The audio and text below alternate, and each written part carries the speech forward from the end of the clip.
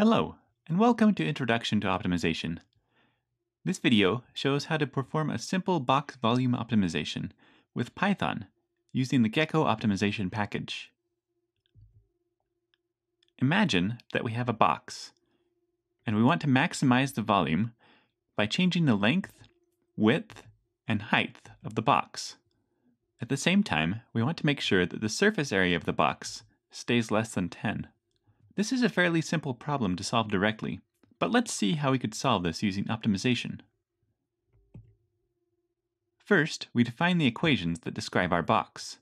The volume can be defined by multiplying the length, width, and height. The surface area is calculated as 2 times the length and width plus 2 times the length and height plus 2 times the width and height. Now, let's see how we describe this in code. Okay, here we are in Python. I'm using the Spider IDE, but you can use whatever IDE you would like to do this problem. The first thing we're going to do is import the GEKKO optimization package.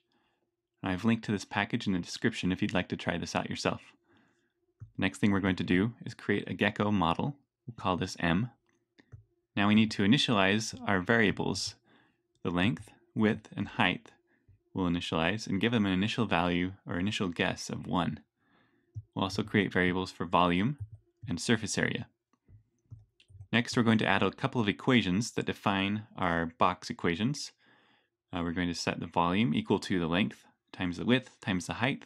Likewise, for the surface area, we're going to set this equal to its definition as we discussed before. Next, we're going to add a constraint on the surface area. This says that the surface area must be less than or equal to 10. Finally, we're going to define an objective function. This is what the optimizer is going to try to minimize. However, we want to actually maximize the volume in this case, and so we'll tell it to minimize the negative volume, which will lead it to maximize the volume for us. Next, we need to set the mode of the optimization solver to 3.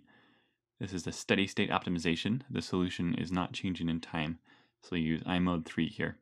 Next, we're going to solve it. And finally, we'll print out the results. So let's see what this does. I'll go ahead and run the code here.